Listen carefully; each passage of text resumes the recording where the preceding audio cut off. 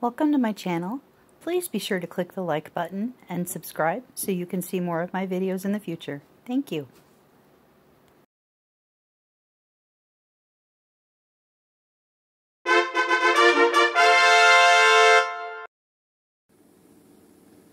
Here I have 2 quarts of chicken legs. Each one of these jars is 1 quart. We bought some chicken leg quarters on sale a while back. My husband divided the legs from the thighs and we canned them up. We put the legs in jars and we put the thighs into jars. But there's chicken legs, and all that liquid in there is broth from the chicken legs themselves. So I will be draining off that broth into here with my colander in a bowl to catch the broth, and I will debone that meat and put the meat over here. And then I'm going to use that chicken leg meat to make dinner tonight. Stay tuned. Okay, so I got those 2 quart jars of chicken legs deboned, and this is how much chicken I got from them. And this is how much broth I got. That's a 1 quart jar. So anyway, I am going to get started making dinner. Let me show you what we're going to have. And I'm back. Now I'm going to show you what I'm going to do with this chicken. I am going to make some very quick chicken enchilada casserole. So to start with, you need your cooking spray and a deep dish 9x13 pan. Let me move some of these things over here. Okay. And we're going to spray this quite liberally, because you don't want your corn tortillas to stick to the bottom. Okay, that should be good. Now, you want to take your corn tortillas and start placing them in the bottom. And you want to kind of layer them on top of each other. And kind of up the sides a little bit, because you don't want your chicken to fall out when you're serving this up. And for this pan here, I have figured out that I need 8 on the bottom already before I started recording. So I've got 3 up the sides like this and 3 up the sides like this. And now I've still got gaps here in the middle. So we're going to go with number 7 and number 8. Okay, so now we've got 8 corn tortillas on the bottom like that. I'm going to set that aside for a minute. And in my bowl, I'm going to put my chicken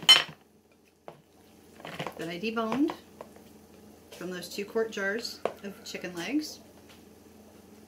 And that is in the bowl. And next, you want this can of mild diced tomatoes with green chilies. In other words, Rotel. Now, I use the liquid in here because I don't want my corn tortillas to dry out in my casserole. So I just dumped the whole can in. And this was a little 10-ounce can. So I've got that in there. We're going to stir this around really good. Mix that all up.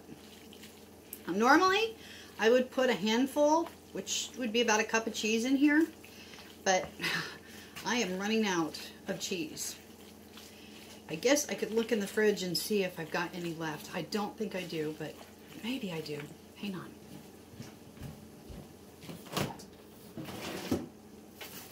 Oh wow, we're in luck. There's a little bit of cheese left. Ta-da! There is some cheese. And I think this was sharp cheddar cheese. And that looks like about a cup to me. Okay, yay, I'm so glad to see that. Okay, so we're going to put that in there and give it one more good stir.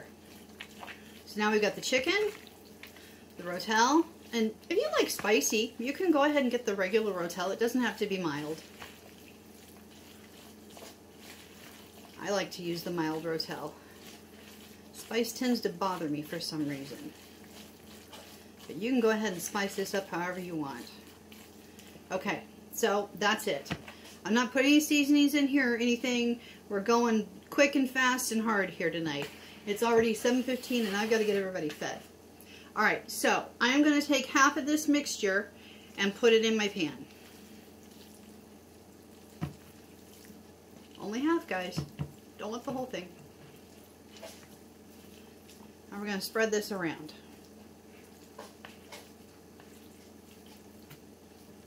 Set the rest of that aside.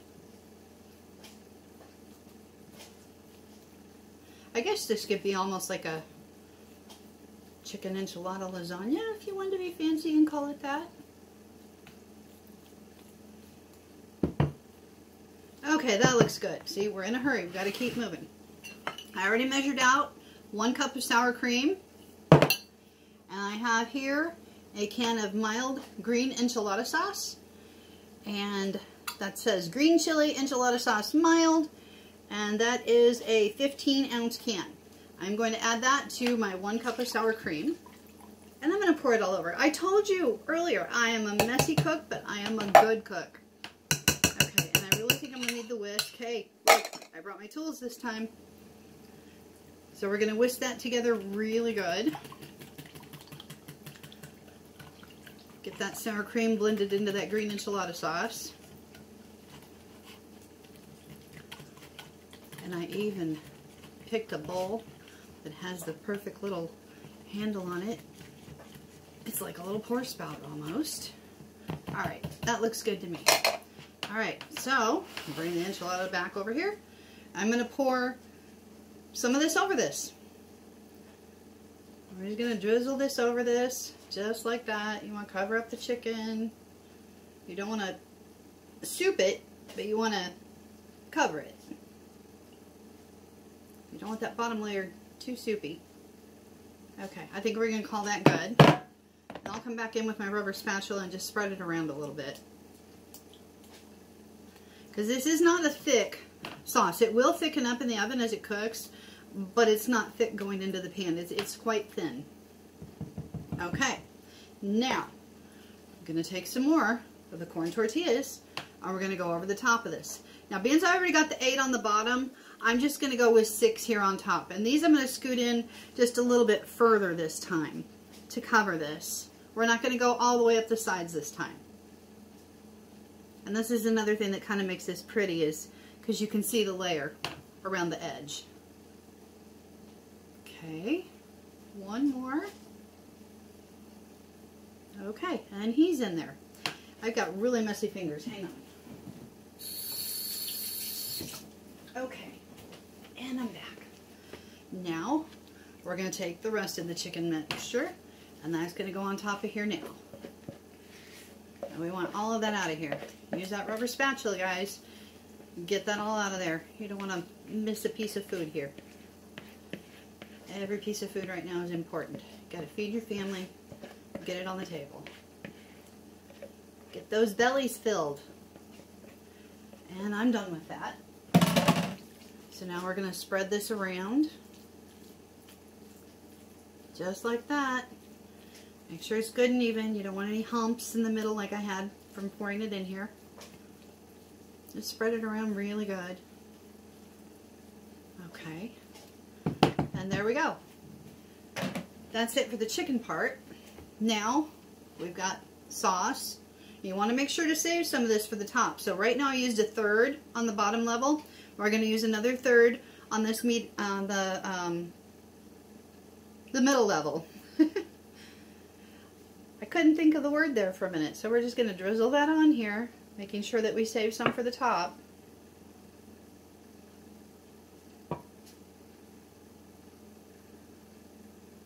And that looks about good. I need to save that for the top. And we're going to take the rubber spatula, and again, cover that around. If you need a little bit more, we can use a little bit more, not a whole lot. There we go. Okay. There's that layer. Okay. Save this. I'm going to need that one more time. Okay. One more layer of corn tortillas. 1, 2, 3, 4, 5, and 6. Okay, so the bottom layer had 8, the middle layer had 6, and this one had 6. So that's 20 corn tortillas. You will need 20 corn tortillas for this casserole. Now we're going to take the last of our sauce and drizzle it over the top. Cover those up really good. I'm making a mess. I'm a messy cook, but I'm a good cook. I came up with this recipe all on my own, and my husband absolutely loves it. My son loves it. I used to roll the corn tortillas and make the individual enchiladas, and one night I'd planned on it. I had everything ready, and I was just too tired to do it. So I came up with this casserole, and he said to me, honey, he says, that tastes just as good as your enchiladas. It's got all the same stuff in it. If that's easier for you, just make it like that from now on. So I make it like this from now on. Alright, so next we have got 1 cup of shredded Monterey Jack cheese. And we're going to sprinkle that over the top.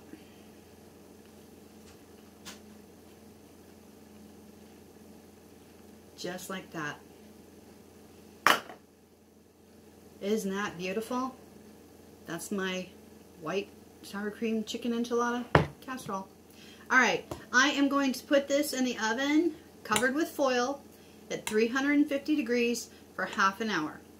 And then I will take the foil off and check it and make sure that it's bubbly, it's warmed through, and the cheese is melted.